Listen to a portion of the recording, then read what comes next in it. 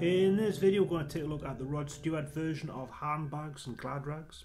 I never realised, but originally done by Chris Farlowe back in the 60s, and it was a bit more of a bluesy based kind of song. Rod Stewart had a hit with it in the 70s, and then more recently, 20 years ago I say recently, Stereophonics had a bit of a hit with it. And the Rod Stewart version was actually used, I believe, on The Office by Ricky Gervais. And I think he said it was used because it was one of the saddest songs, or if not the saddest song he'd ever heard, and it kind of is. Now, for the Rod Stewart version, to play it along with the record, you'll need the capo on the first fret. For the purposes of this video, we're just doing it without the capo, but if you want to play along with it. And we can really divide this into two chord progressions, and it's fairly straightforward, but very clever nonetheless. And we're really doing an A, an A/G, a D/F sharp, and I'm going to do an E7 suspended 4, which is that. So open E, second fret of the A, open D, second fret of G, and the open B. I'm not hitting the high E, but you can. Now I've also seen this written as E9 suspended 4, which is like that, which is like a D chord but with the second fret of the D and hitting everything. But I like the sound of that better. But it's either or, and it's up to you what you do. So the introduction, and again,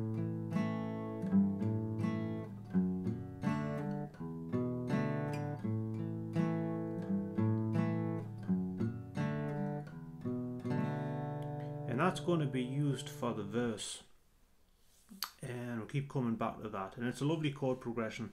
I'm picking the strings, going through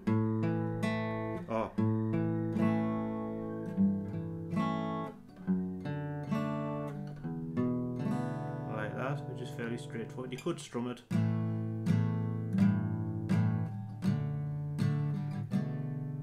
but it sounds nice picked. So verse 1, we're going to go through that chord progression. Ever seen a blind man cross the road, trying to get the other side?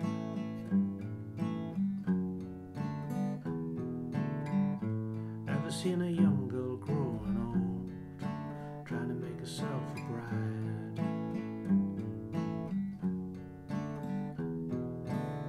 So that's that same chord progression, essentially playing through 4 times. We get to the chorus and the rhythm kind of kicks in and we strum this. So what becomes of you, my love, when they finally stripped you of the handbags and the Gladrags that your granddad had to sweat to?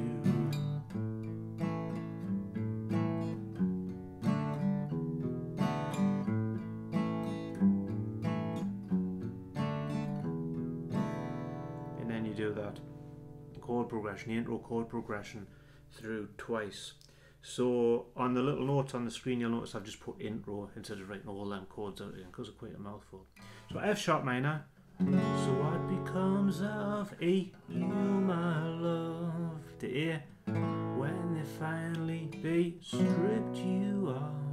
Then the D, the handbags and the Gladrags that year, and that E7 suspended 4 again. Granddad had to sweat to.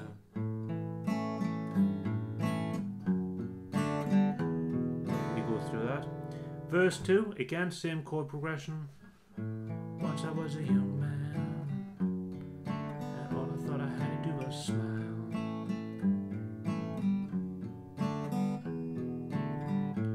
You are still a young girl, and you bought everything in style.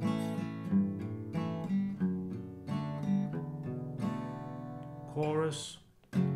Once you think you're in, you're out, 'cause you don't mean a single thing without the handbags and the Gladrags that your granddad had to sweat to buy.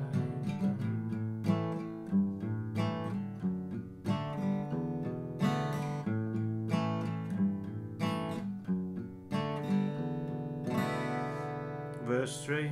Sing a song of sixpence for the sake. Take a bottle of rye.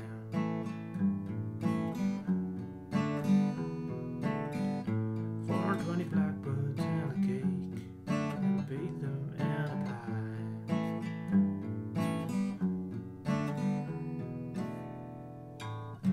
I told you missed school today, so I suggest just throw them all away.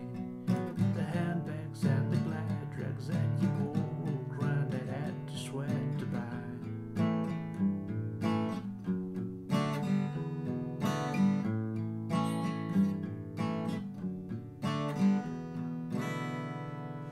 Same again. It's a bit more rhythmic if I remember on the record, but check along, play along with the record. It all makes sense. Chorus. They told me you were school today, so I suggest you just throw them all away. The handbags and the Gladrags that your poor old granddad had to sweat to. Same again. And then you're going to go through that a few more times.